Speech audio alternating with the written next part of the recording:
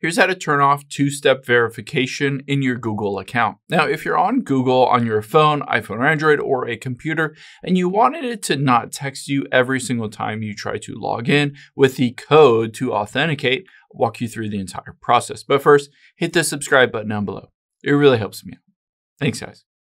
Now, the first thing we're going to do is open up a web browser. Again, this can be on any device. And on this web browser, we're going to type in myaccount.google.com. So again, you can see right there, myaccount.google.com, and hit go. Now, of course, you're going to want to make sure that you're logged into the correct Google account here. You'll be able to see your little profile icon right there indicating that you're logged in.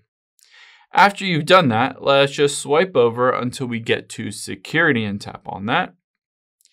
And then you'll be able to see, if you scroll down a little bit, how you sign into Google. It says two-step verification is turned on. I can tap on it, and it pops up with this screen that says basically I can turn it off here. All I have to do is tap the blue turn off two-step verification. And keep in mind, on here, it does give you a warning that this removes another layer of security.